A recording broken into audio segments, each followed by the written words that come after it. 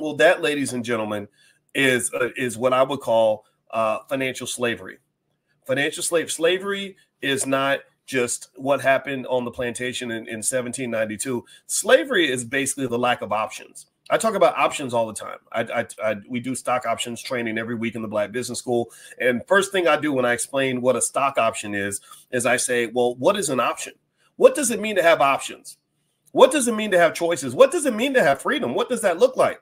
Well, freedom and options are kind of similar. Right? If I have no options, then I am not free. If I have lots of options, then I am free.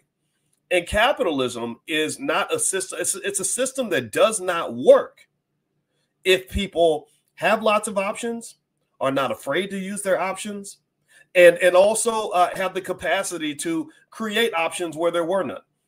Right? If you have the mindset where you are able to create options for yourself and pursue them, then you don't fit well in a capitalist society. Just like the military.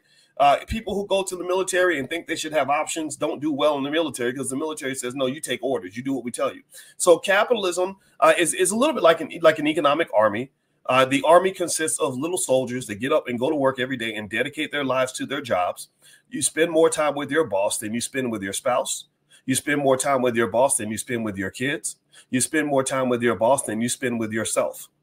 And then ultimately, you become something other than what you were meant to be. You become something other than who you envision yourself becoming. And this young lady is talking about it. She's basically saying, I'm not this girl. This is not who I am.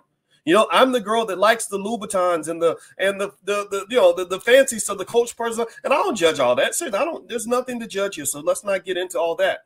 Right? She just says, I am not who I believe that I am.